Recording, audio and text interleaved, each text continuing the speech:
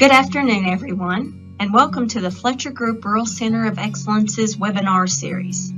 Today's session is scheduled to run from 2 p.m. to 3 p.m. Eastern Standard Time. My name is Michelle Day, and I'm your moderator for the session, along with Janice Fulkerson and Erica Walker. A couple of brief housekeeping items, and then we'll begin. You entered today's session on mute, and your video was off and will remain so for the entirety of the webinar. Your chat feature is located at the bottom right of your screen. Use the drop-down feature to communicate with either the panelists only or panelists and attendees. Please direct all questions regarding the webinar content to the Q&A section. Be advised that this meeting is being recorded and will be available to you on our website once it has been transcribed.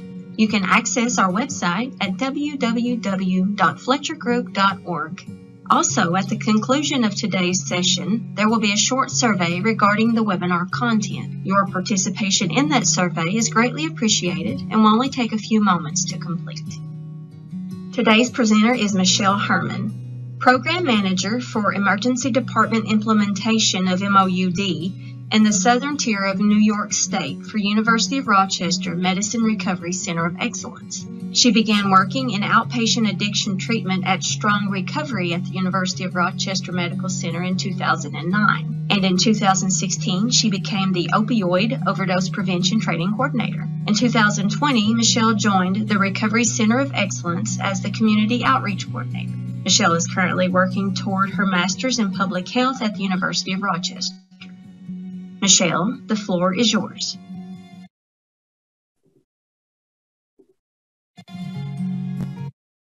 Hello, everyone. It's a pleasure to be here today to discuss our center's work. And I want to give a special thank you to the folks at the Fletcher Group for inviting me to speak today.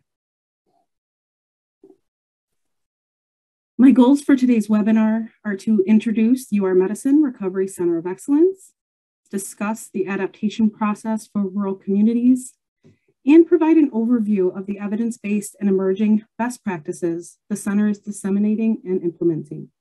I have no disclosure. We often get asked the question, what does your Center of Excellence do? Well, we've been working diligently since the fall of 2019 to reduce morbidity and mortality related to substance use disorder with a particular focus on synthetic opioids.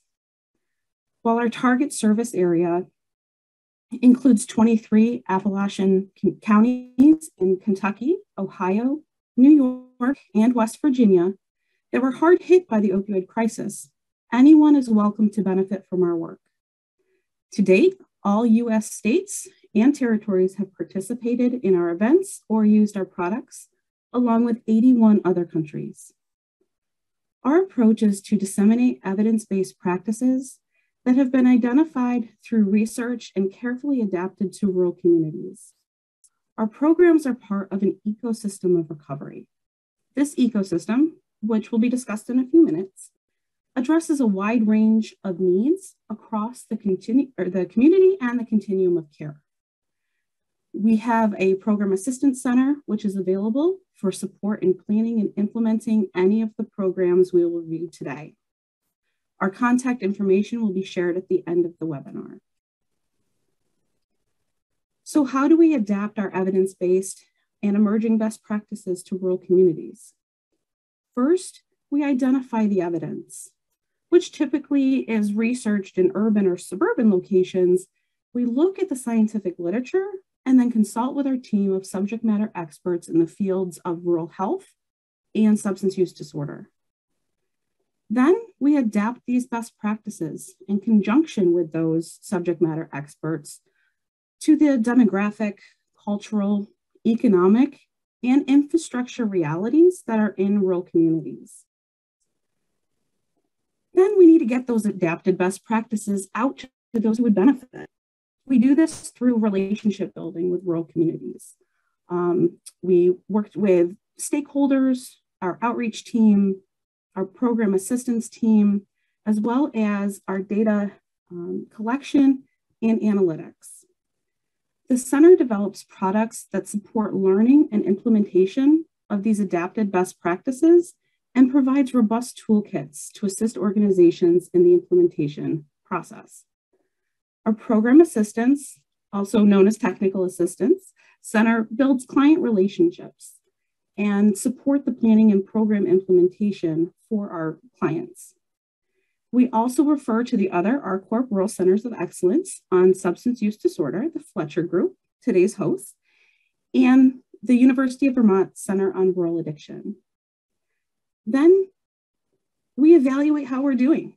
We look at our established baseline measurements, we report on a regular basis, and we analyze our program's impact in the communities that we're serving.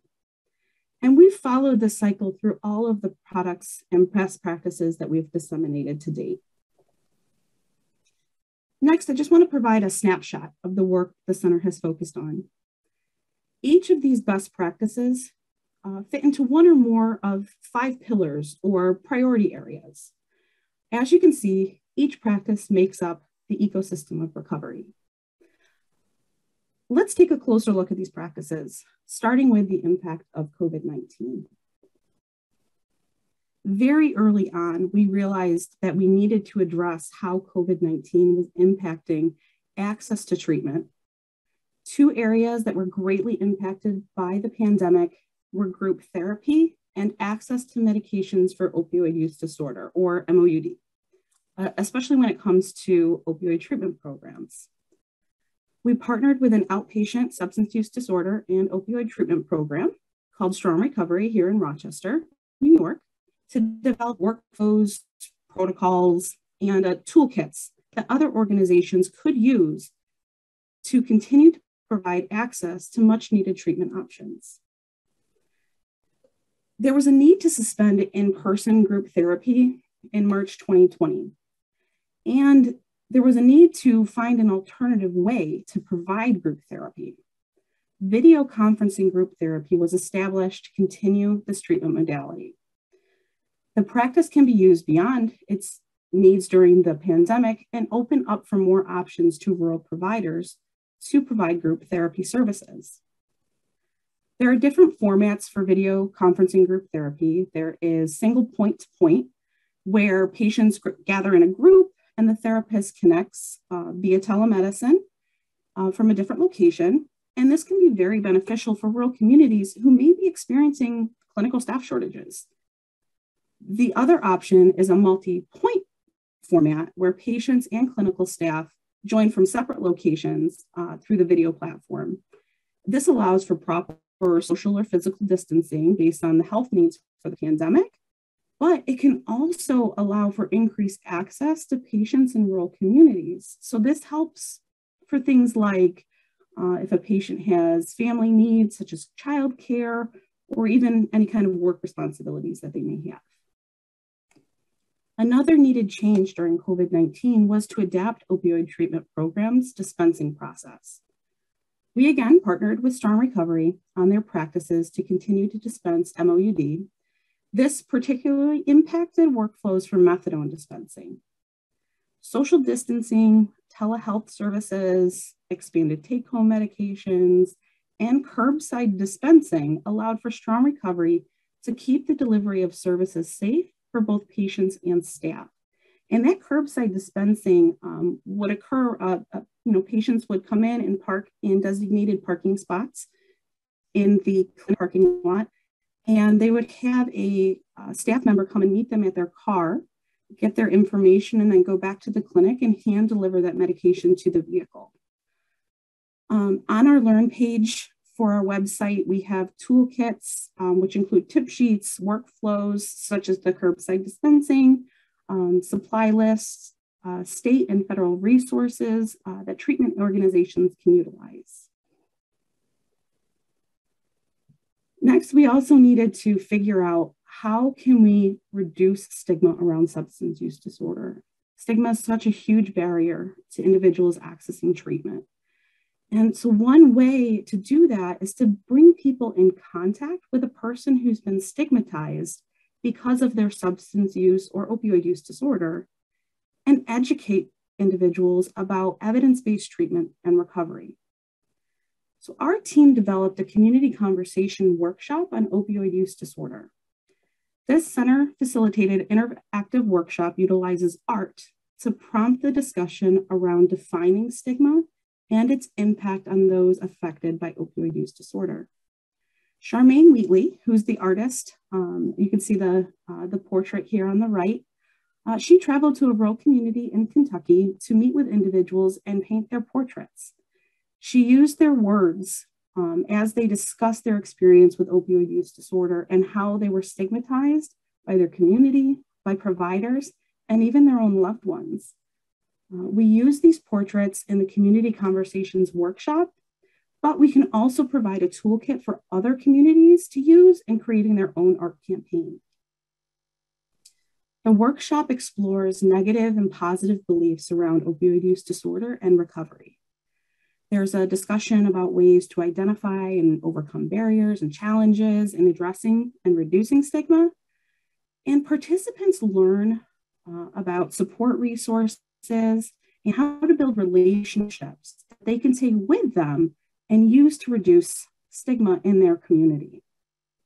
Surveys are distributed to participants before the workshop to gauge perception of stigma from whether it be community members or providers or other ancillary staff, such as front-end personnel.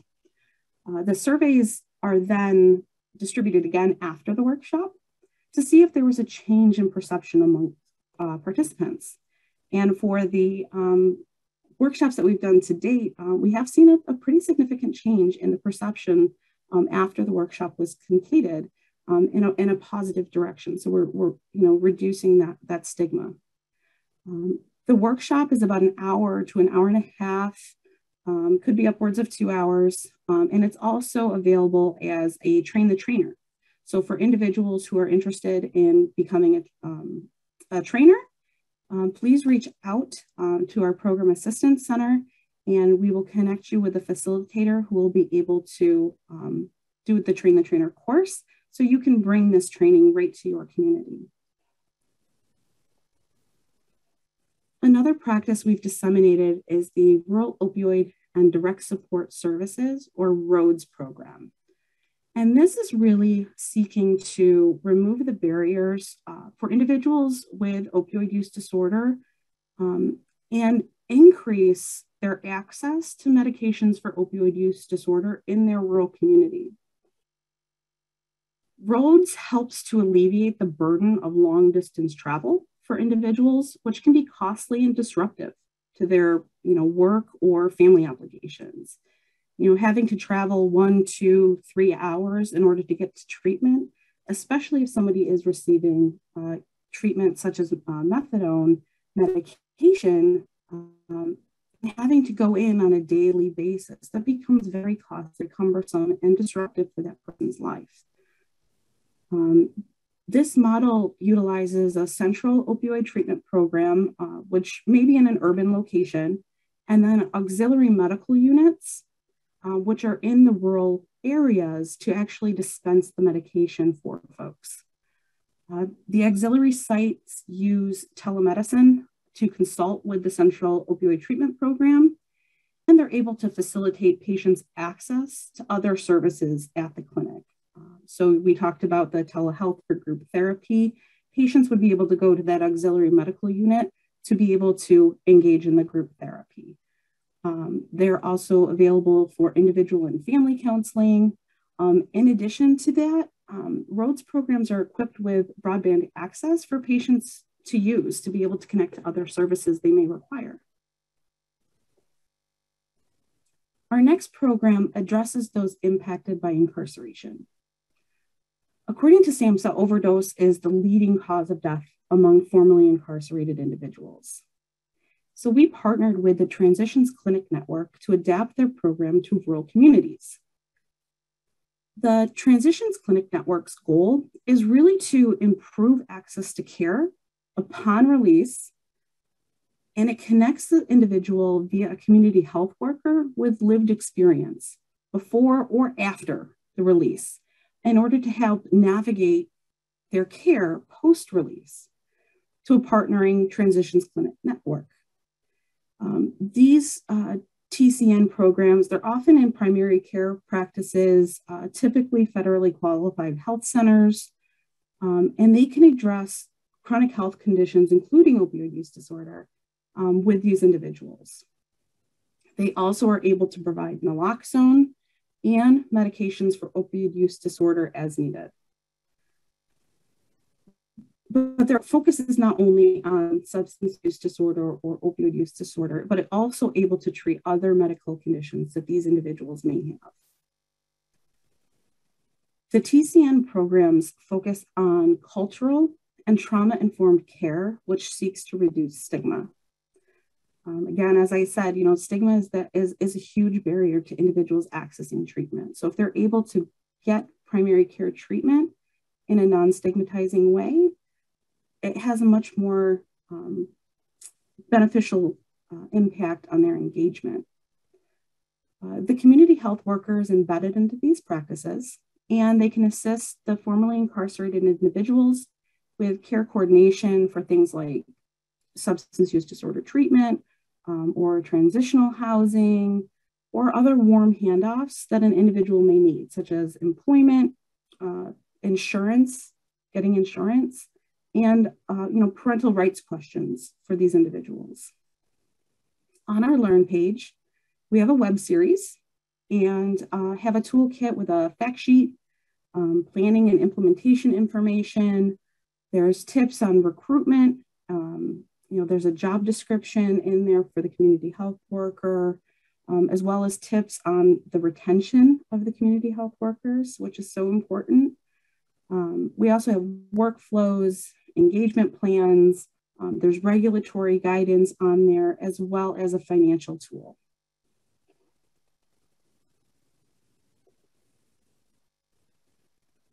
Our next practice is around suicide prevention. One thing that we saw very early on in the pandemic is an increase in suicide rates, and we wanted to do something to address that. And so we partnered with SafeSide Prevention to adapt their already established evidence-based training modules to address suicide risk and its intersection with opioid use disorder in rural communities. The modules include a video-guided instruction and a demonstration of a systematic framework for suicide prevention.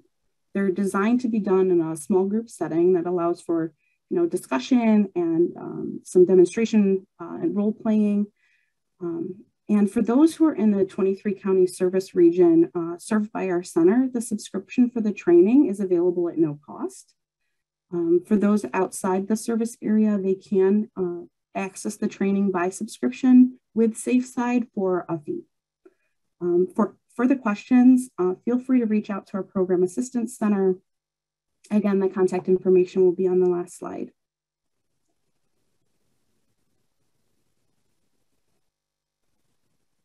Attention to polysubstance use is urgently needed as we respond to the evolving overdose crisis. The over 30% rise in overdose deaths in 2020 have been linked to synthetic opioids, stimulants, and the use of substances in combination.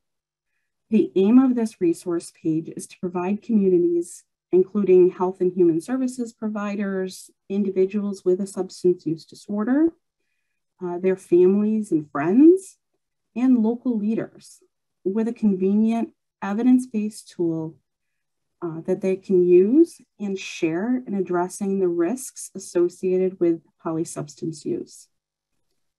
One of the tools we've developed is called Facts for Life, and you can see a section of that tool here on the right.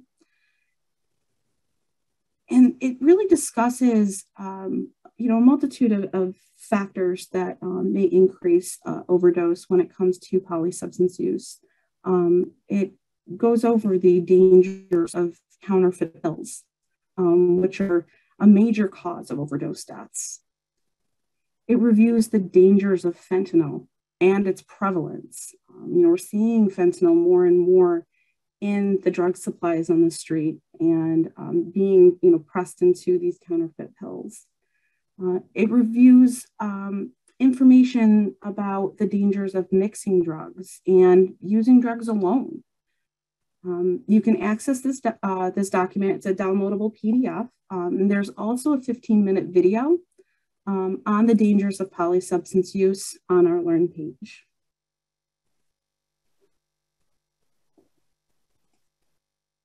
So let's jump in and talk a little bit more about the ecosystem of recovery. So we need to start that off by talking about our current state. What does it look like right now? So for an individual to access care to treat their substance use disorder, it looks a lot like this illustration here, especially in our rural communities. When an individual is seeking treatment, they run into a lot of closed doors.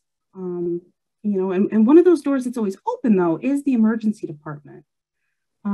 But stigma is prevalent across the board, whether it be in the primary care office or the treatment program or the emergency department.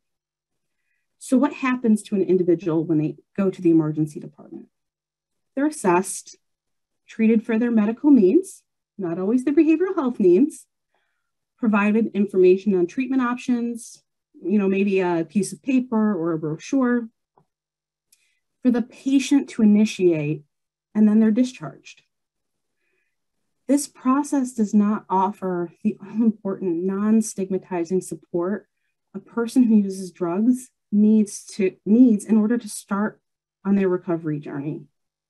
So it begs the question, how can we change the system of care for individuals seeking recovery?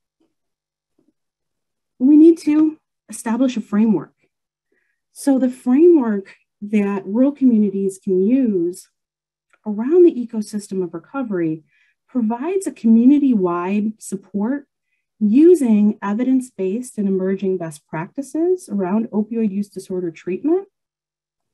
And it begins by establishing partnerships across the community. So we have individuals, these champions or these early adopters, and those community partners are able to provide patients with access to treatment, whether it be in their home, in their primary care office, in the emergency department, and in the treatment centers.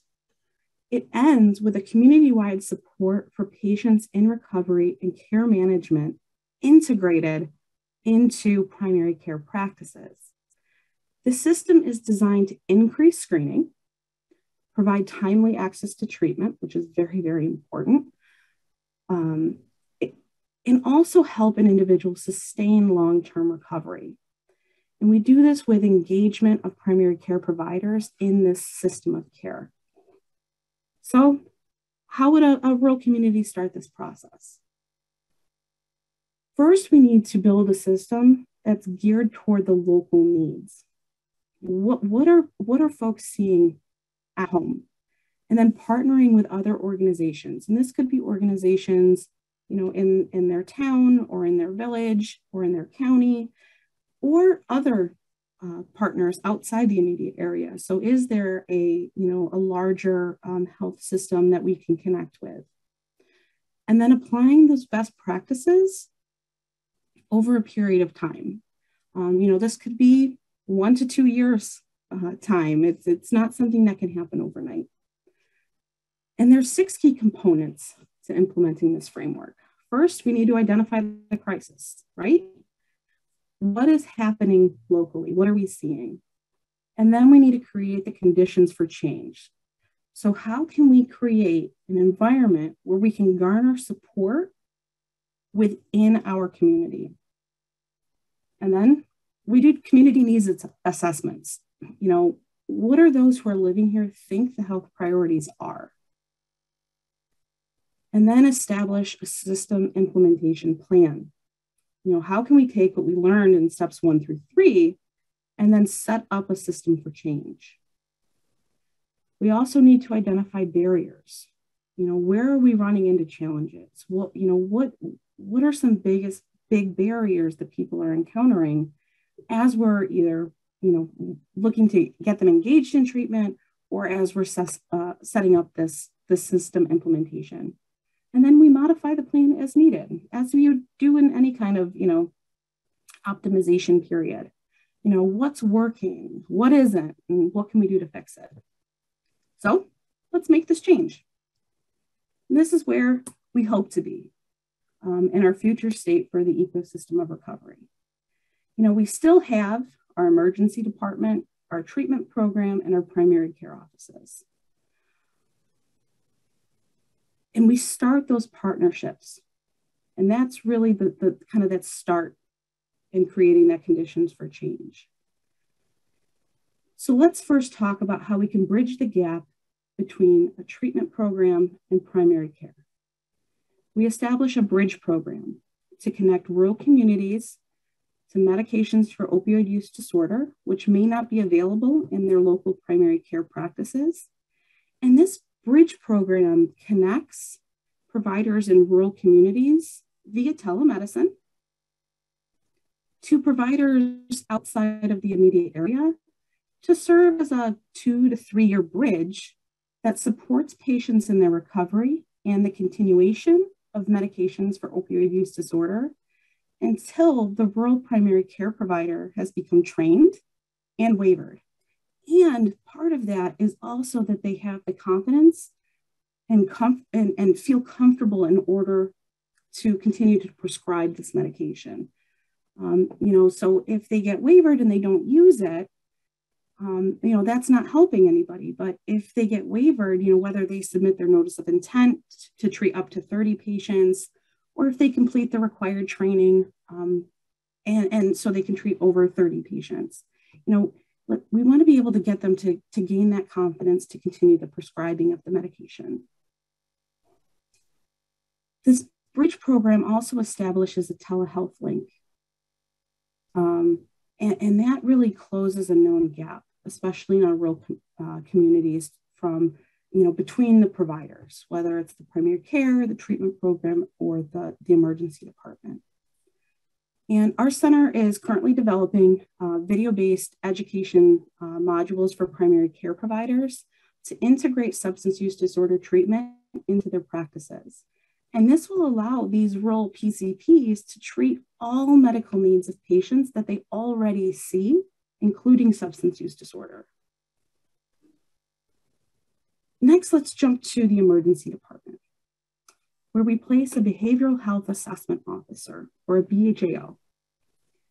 A BHAO is a licensed behavioral health provider working in a rural emergency department who evaluates, manages the care, and engages identified patients who have screened at risk for behavioral health concerns. The BHAO allows for rural emergency departments to increase their screening of patients for both substance use disorder and mental health concerns,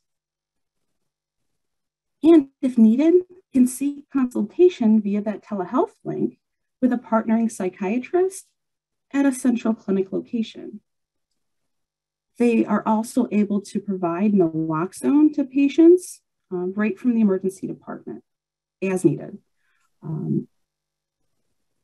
In one of the hospitals that we partnered with in the Northern Appalachian region here in New York State, one of the providers gave us some great feedback on our BHAO, and they said, our BHAO is a great resource for staff, providing guidance and de-escalation techniques and facilitating therapeutics to ensure we provide appropriate, compassionate care for our psychiatric patients. And that compassionate care really stems from that stigma reduction work that we do. Included in the services and rural emergency departments is the provision of medication for opioid use disorder. When implementing this here in the Southern Tier region of New York, we engage chief medical officers, pharmacists from the hospital, nursing staff, providers, and the BHAO. So all these folks came around the table and we started this discussion. And this collaboration really allowed for a smooth implementation for the emergency department to start this program.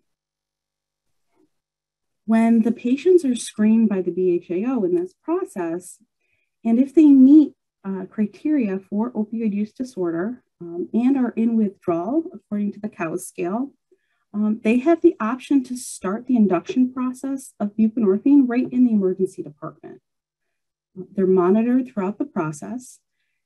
And once the patient is no longer in withdrawal, again, this is kind of a reevaluation every hour or so, utilizing the COWS scale or clinical opioid withdrawal scale, the patient can be discharged.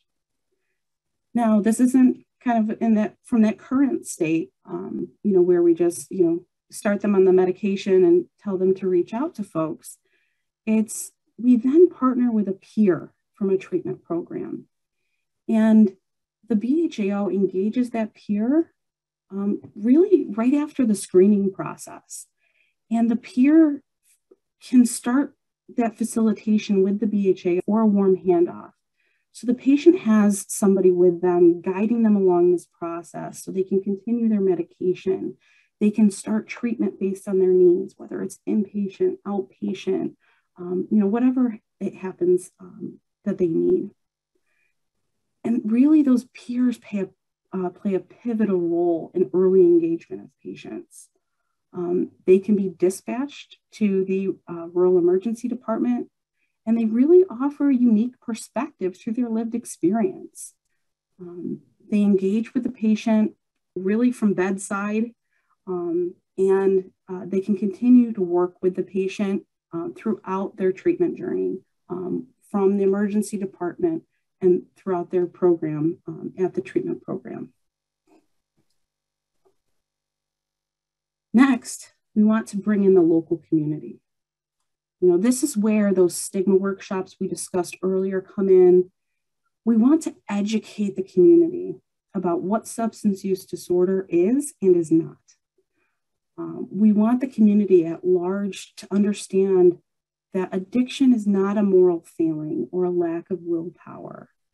We want them to know that substance use disorder is a chronic disease that when managed, people do recover from.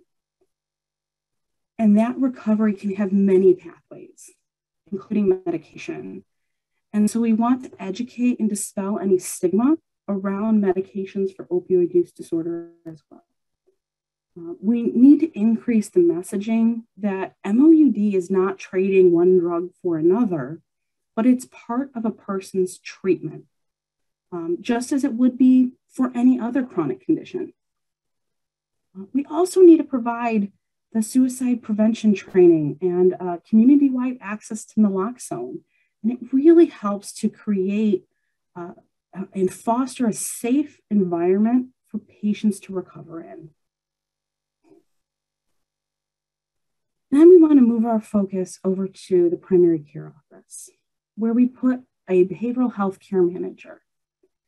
And this behavioral health care manager, BHC, is a licensed behavioral health worker who's embedded right in the primary care office and is part of the treatment team. BHCMs are part of kind of a collaborative care model of treatment that's really most feasible and sustainable in rural communities. They're able to provide brief treatment and connection to other services a patient may need, whether it is, housing services or connection to, eye doctors, or, whatever other needs that the individual may need. They're able to answer mental health and substance use disorder questions and able to provide follow-up care. They support medication management from the practice office and use evidence-based practices in their counseling. And you see this dotted line from primary care back to treatment. This represents that return to use or relapse is part of the process of recovery. Management of a chronic disease is not a linear process. If a person has a return to use and the BHCM can refer the patient back to the treatment program and re-engage that peer, then the patient can return back to the primary care practice when they're back in that medication maintenance phase of their treatment.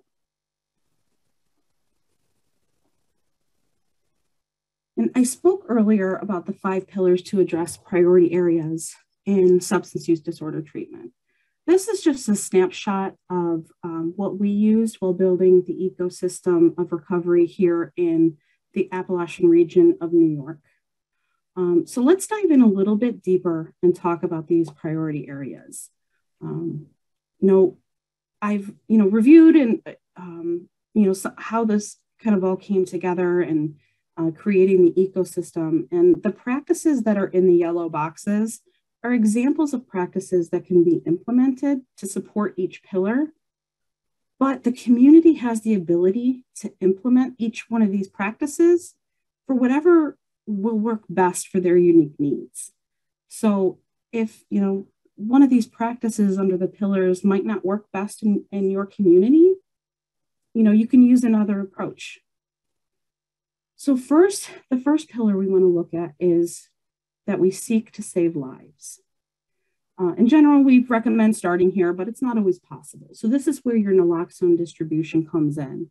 This is where this suicide prevention training comes in. That engagement from the emergency department in providing MOUD right from the emergency department, and as part of that poly substance use awareness campaign that we've put out. Then we want to engage our community through a shared understanding and leadership. We want to work with those early adopters that I had mentioned before in creating these conditions for change. And this is where we can identify those champions in our community. How can we establish this early adopter, this champion network? This is where we can engage the community through the community discussions on stigma. This is where we can also start that conversation with medical staff in the primary care offices around stigma and around the stigma associated with medications for opioid use disorder. This is where we can involve the behavioral health assessment officer. And we want to make sure that not only are we educating the community around stigma, but that we also educate ourselves about our words, because our words matter. So we need to be able to educate folks on using non-stigmatizing language. Again, the poly substance use awareness campaign kind of folds into that engagement of community, really educating across the spectrum. And the third pillar is to expand access to treatment. We really want to meet people where they are. Having to drive a long period of time to, get treatment is a huge barrier to folks. So how can we bring treatment to their community? We need to look at our community. Where are folks showing up? Is it the emergency department? Is it their primary care office? Are they going to the library? Are individuals, looking at their school and going to their school? And then utilize those evidence-based practices to bring the treatment rate to them. And so, in our case, we did the ED-based MOU. So we were able to bring the treatment rate to their, local rural hospital. And then starting that bridge program. So for the bridge program that we set up in one of the counties in the southern tier region, they actually had a room, like a telehealth room, that individuals were able to go. They booked the appointment in the room, and they were able to have that telehealth bridge service to one of our partnering providers here in the Rochester area. You can also utilize roads in this situation. So again, bringing those ancillary medical units right into the rural community and connecting to that central OTP. And then also working with the transitions clinic network programs to engage and expand treatment for individuals who are recently released from incarceration. And then the fourth pillar really highlights this increased need for screening to prevent substance use disorder. We need to be able to screen for substance use disorder and mental health conditions across the board, whether it is in the emergency department or in primary care. And utilizing that behavioral health care manager in the primary care practice, utilizing that suicide prevention training, utilizing the behavioral health assessment officer. and engaging the patient right from that screening process to then maybe being able to start the medication right from the emergency department. And then finally, the fifth pillar is supporting recovery. We're able to do 1 through 4, but we cannot support an individual's recovery. None of the other stuff matters. So we want to be able to support individuals in recovery. How can we create a safe environment for individuals to recover in? We need to create that non-stigmatizing community around them, through those community discussions. We need to engage the community recovery supports, whether it's the grassroots folks or maybe it's 12-step. Perhaps there's recovery fitness programs in the area. And also focus on recovery-oriented social events and holiday celebrations where perhaps drugs or alcohol may be present normally, but in this case, they're able to celebrate without drugs or alcohol there. And also recovery housing. This is the Fletcher Group's, focus is that recovery housing, creating a safe environment for people to recover in. But we want to be mindful to invest in our care managers and our peers. They're really the keys to engagement in this process. But we also want to engage and invest in our community. And, stigma being the biggest barrier to accessing care, if we can get rid of that, we have such a great opportunity to help people in recovery.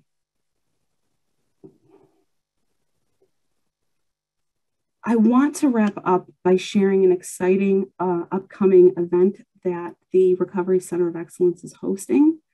Our center is hosting the National Rural Substance Use Disorder Health Equity and Stigma Summit on May 18th to the 20th of this year.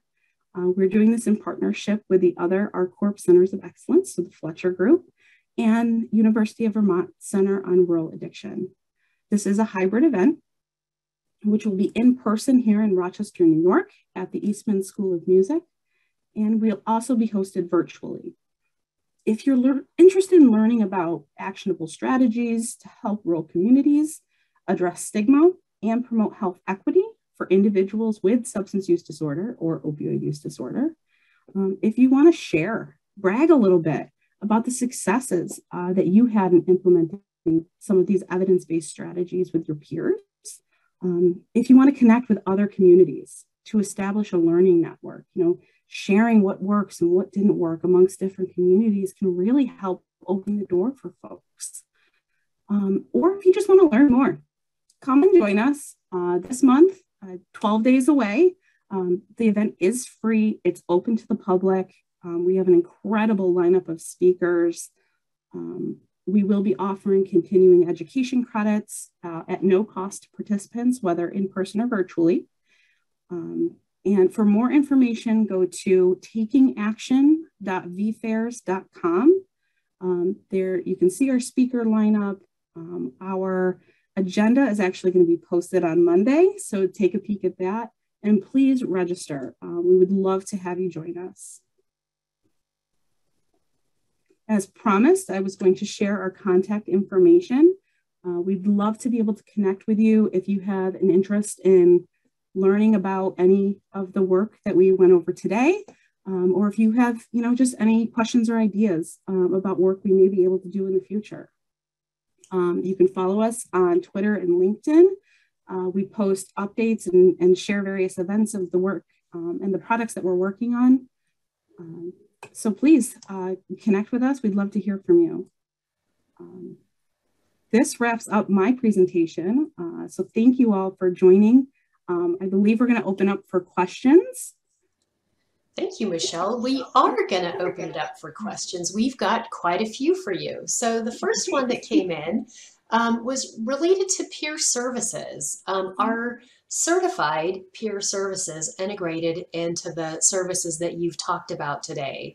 And are they non-clinical or more clinical? Maybe you can expand on that. Absolutely. So the peer services that we utilize in the ecosystem of recovery here in New York are certified recovery peer advocates. So this is a certification through New York State. The peer role is a non-clinical role, but they are still part of the treatment team. And so they do participate in treatment planning and help with that connection to other services. The peers for the partnering clinics that we work in are able to, like I said before, come right to the emergency room to increase that engagement, and they really follow that patient along. So the patient has, someone who understands what they're going through walk with them throughout the whole process.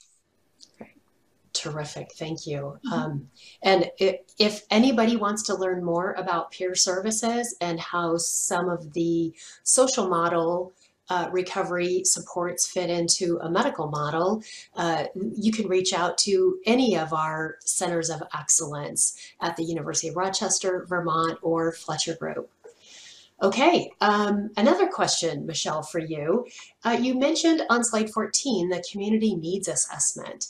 Do you see organizations doing their own needs assessment or partnering with groups that may be like governmental agencies, nonprofits, or hospitals to complete a more community-focused, more broad-based needs assessment? Can you speak to the needs assessments? I've actually seen it several different ways. So we've seen some community needs assessments that are distributed by the local health system. We've seen some that it's a collaborative approach. Maybe the hospital, the main hospital in the area kind of takes the lead, but then they engage, stakeholders from primary care, from law enforcement. I've seen some where they include recovery-oriented organizations. And then I've seen other ones where they kind of blend different community needs assessments together to kind of get like a aggregate needs assessment for perhaps a broader area. So it really just depends on what that community requires, and then really finding that champion to get it off the ground. Great, thank you for that. Another follow-up question. If an organization wants to bring awareness and stigma education to their community in a more broad way, and they haven't seen anything in their community yet, in a rural community, where would someone start? What would be your advice on where to start? Where to start?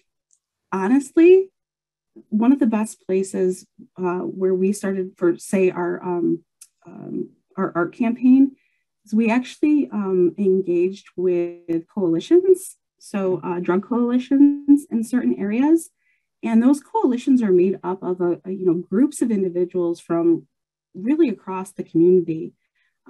For instance, one we worked with a recovery art program, and they had a connection to a drug court. And so we were able to engage with folks who are participating in drug court and do their portraits. And then we displayed the portraits right in the drug court to address stigma on that front. Another way we actually worked, and we started the conversation right from the leadership at the hospital, and how we can get that conversation going around stigma from the emergency department perspective.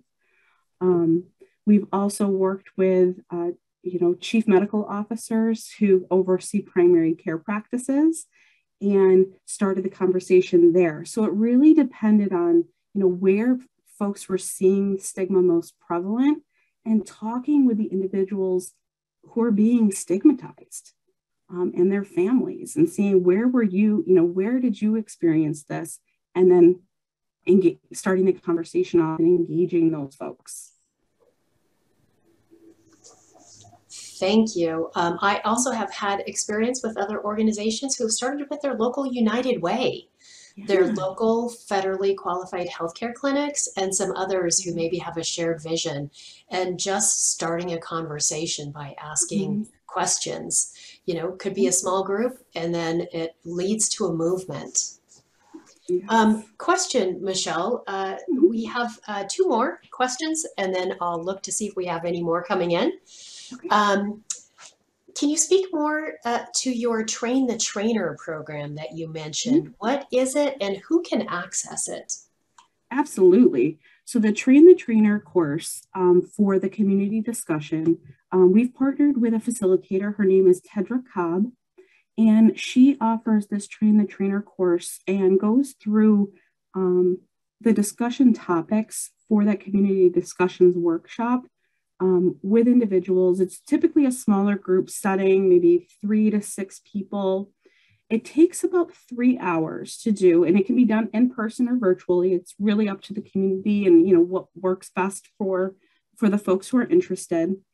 And she educates folks on how to go through the presentation and facilitate that conversation with the community members. As I said, it's accessible to anybody. It's free of charge for anybody who is interested in the Train the Trainer. If you are interested in that, you can either email the Program Assistance Center, which is on your screen right now, or you can go ahead and send me an email. I believe, Janice, you're going to share my email. Yes, I've put your email in the chat along with contact information for the University of Rochester RCOE. And all of the information that's here on this slide has been put into the chat, so people can grab that if they'd like. Also, another reminder is that this presentation, along with the materials, will be available on the Fletcher Group website next week for attendees to grab. And the summit information, both to register for the University of Rochester Summit and the Fletcher Group Summit that is following theirs the next month in Memphis, June 8 and 9. That information is in the chat as well. So Michelle, one final question for you. Yeah. Do most emergency rooms in rural communities have a BHO? And if not, how could someone support getting one? Absolutely. I was lucky enough to actually work on this implementation project from the get-go. And so not every rural emergency department has a BHAO. We were able to utilize the grant funding from HRSA for the RCorp to hire and train these BHAOs to be embedded in the emergency department.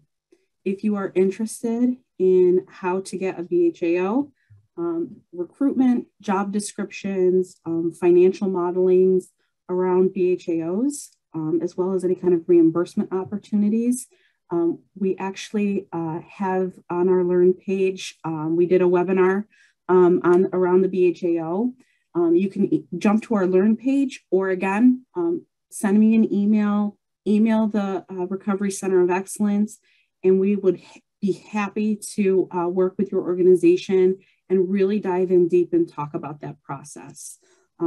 We actually created kind of a combination of evidence-based screening tool that it's 7 questions that emergency departments can roll out. So they're able to really capture folks to really kind of gauge, who might be utilizing the services of a BHAO. And then we have also a training for BHAO available for those who are interested. Thank you, Michelle. I think the beauty of the 3 centers of excellence that we have at University of Vermont, University of Rochester, and the team here at Fletcher Group is the collaboration across the 3 organizations. If there's something one of us can do really well, we will do it. If there's something else our colleagues can do better, we will make a referral. And I think one of the things that we're all very good at is developing those toolkits, and even more, helping people with the implementation, because there's some science to the implementation of the information that's provided in a toolkit. So thank you, Michelle. Thanks for joining us today. Thanks to everybody who is on the webinar that joined us today as well.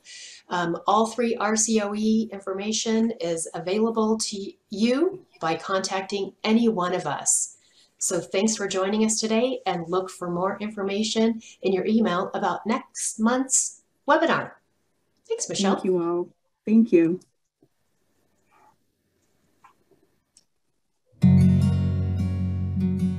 This concludes our webinar session. Thank you so much for joining us today. Also, please tune in on the first Thursday of each month from 2 p.m. to 3 p.m. Eastern Standard Time, where we will be hosting subject matter experts from across the nation to bring you valuable tools and resources for rural recovery house operators and SUD professionals. If you would like information on technical assistance, you can go to our website, again, www.fletchergroup.org, which I have also copied in the chat, and submit a technical assistance request. Lastly, please take a moment to respond to the survey questions once they become available on your screen. Your feedback is very important and greatly appreciated. Thank you and have a blessed day.